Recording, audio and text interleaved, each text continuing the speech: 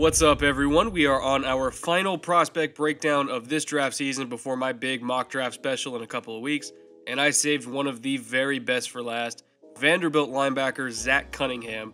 He's been, I guess you could call him one of my guys throughout this entire pre-draft process. His stock has fluctuated up and down and up and down. A lot of people out there in the draft media think he's more of a day 2 pick, but I always have, and I continue to believe that he is a slam dunk first rounder. And in a nutshell, here is why. If you are a team that is looking for a true middle linebacker that can rack up a ridiculous amount of tackles and shut down the run in between the hashes, Zach Cunningham is the best linebacker prospect for that in this class.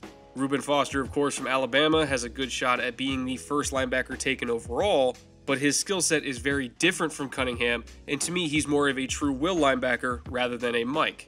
So there are probably a bunch of teams out there that value these guys way differently on their boards depending on if they're looking for a Mike or looking for a Will.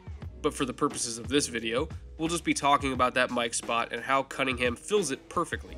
As the middle linebacker or Mike backer in a 4-3 defense, you have to be able to do 4 things very well. Diagnose plays quickly, have the short area burst to get into your run fits on time, take on blocks in the second level and shed them effectively, and of course be a reliable tackler. If you can do those 4 things above all else, you'll play in the National Football League for a long time, and in my opinion, Zach Cunningham absolutely checks all 4 of those boxes. For starters, his length for the inside linebacker position is incredibly rare. He's got 34.5-inch arms, which is just insane for someone at that position. Hell, 34.5 inches is the same length as Jadeveon Clowney and J.J. Watt, and both of them have above average arm length for defensive linemen, let alone for a linebacker. And the best benefit of having that length is that it helps him take on blocks and shed them extremely efficiently. Offensive linemen, tight ends, and fullbacks just can't ever get a clean shot at him because he's just so long and can outreach them at the point of attack every single time. And for his frame, despite only being around 235 pounds, he's got a really strong lower body to anchor against blockers and hold his ground. When he gets those hands inside and extends in his punch, I mean, he can stop tackles and guards dead in their tracks with that lower body power. One of my favorite snaps from him in the entire season came in the Florida game on the goal line. The Gators put in one of their defensive linemen, C.C. Jefferson, in at fullback on offense, and Cunningham met him in the hole and put him on his ass. Keep in mind that Jefferson weighs 270 pounds and Cunningham weighs somewhere in the neighborhood of 235, and they were meeting at full speed here. And Jefferson actually got lower in his leverage on the collision, so at least based on the theoretical laws of physics, Jefferson should have won here, but Cunningham still just buried him on contact. And not only that, but after he worked off that block, he got in on the tackle on the goal line and kept the running back from crossing the plane, saving a touchdown. Don't let his frame fool you, this dude is tough. If you want to make the game a street fight in between the tackles, that only plays into what he does best. He lives for games like that. He loves working through the trash and meeting the ball in the hole. It's his biggest strength by far. And to be honest, that's why he's the most natural, pure Mike linebacker in this class. I do think he needs to improve his upper body strength when it comes to other areas like tackling in space, but we'll get into that later. In terms of lower body strength, like taking on blocks and just being an all-around physical presence in the tackle box, he's already got that covered. But anyway, going back to talking about that arm length, when you go down the line of elite linebackers in the NFL, Cunningham outreaches all of them. Luke Kuechly, 31 inches, Navarro Bowman, 33 inches, Dante Hightower, 32.5 inches, Anthony Barr, 33.5 inches. I mean, the list goes on, and it really drives home just how much potential Cunningham has as a run stopper if he can weaponize that length. When you can outreach guards on the second level and keep them out of your chest, they can't block you, period. And if you can't be blocked, you're going to be extremely productive in the NFL, period. That's why Cunningham averaged double-digit tackles in every game he started in the SEC and blew away the numbers of pretty much every other linebacker prospect in this class. And on top of that length and ability to shed blocks, he's got very good short area burst and very good instincts.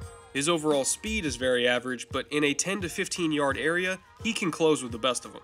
In fact, his 35-inch vertical at the combine was the best among all true inside linebackers at the event, and his broad jump was second best by only 1 inch.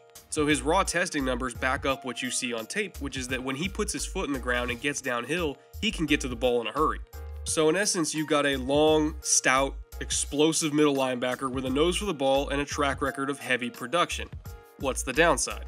Well, like I just alluded to, he's not the rangiest defender out there. You've heard the term sideline to sideline linebacker, but Cunningham is more of a numbers to numbers type of linebacker. Meaning, if the ball is kept within the two sets of numbers on the field, he's fine. He's got enough speed to get to those spots and make literally every tackle all game long.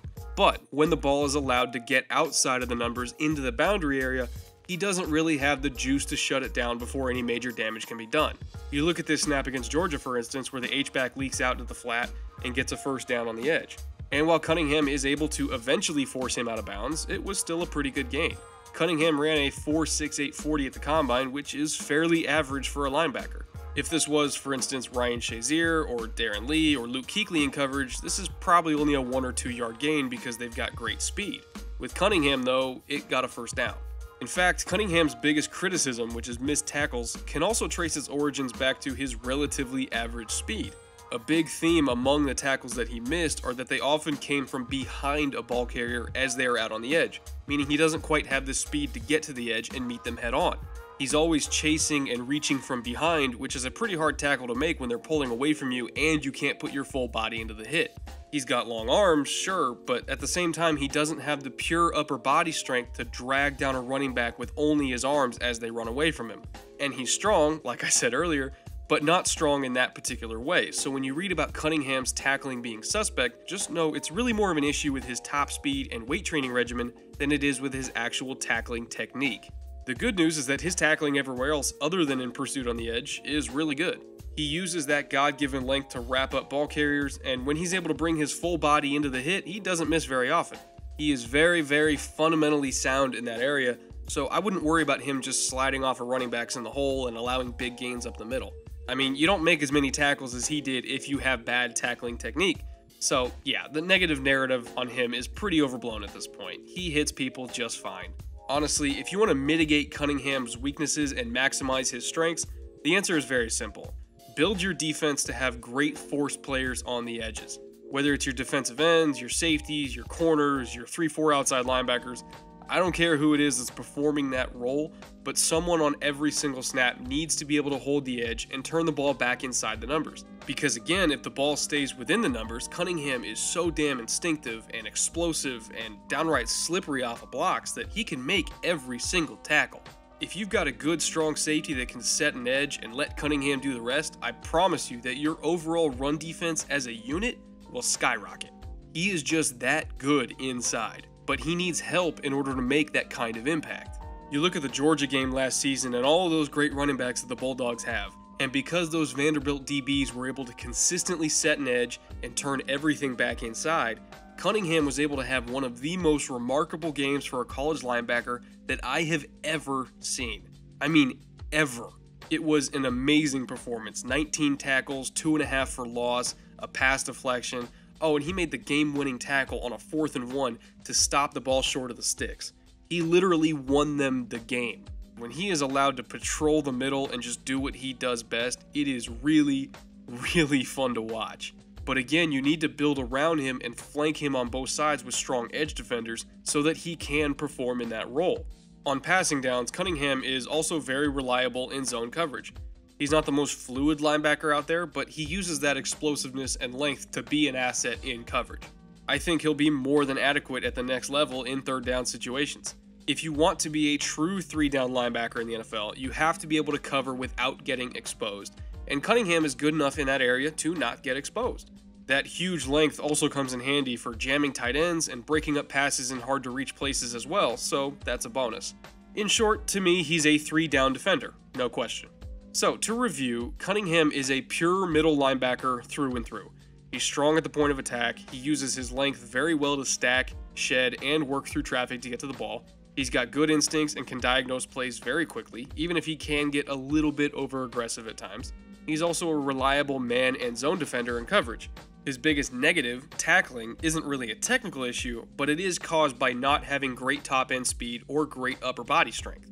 However, with the right strength and conditioning staff and the right personnel around him on the field, I don't really think that'll be a big issue in the pros at all.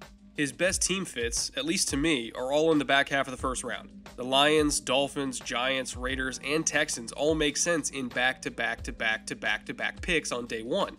The Chiefs also make a ton of sense considering they need to find a long-term replacement for Derek Johnson sooner rather than later, and they also have a ton of great edge defenders already on the team in Justin Houston, Eric Berry, and Marcus Peters. If Cunningham does somehow make it past that gauntlet of teams in the early 20s, don't be shocked if he goes to Kansas City and adds yet another explosive piece to an already explosive Chiefs defense. I can't really think of a better fit than that, to be honest. I mean, he's a damn good player, and there are probably a lot of teams that would love to have him on their roster. So no matter what, he is a slam dunk first round pick to me, and I think he's going to man the middle of his future NFL defense for a very long time. Alright, that's all I got for this week. As is tradition, I would first like to thank this week's new donors on Patreon. This channel's been steadily growing throughout this entire draft season, and it's all thanks to people like you that donate and contribute to keeping me semi-employed on YouTube with your hard-earned money.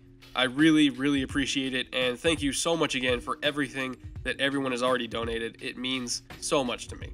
Now, unfortunately, next week there will be no new episode because I will be in the middle of working on my first annual Film Room mock draft special. All of you Patreon supporters have been asking for a mock draft, and you're going to get a big one. But it is going to take a lot of hours to put together because it's extremely long, so expect that to drop 2 weeks from today instead of the usual 1 week interval on the release schedule. So with that, I will see you in 2 weeks with my first and only mock draft of the season. Until then, later.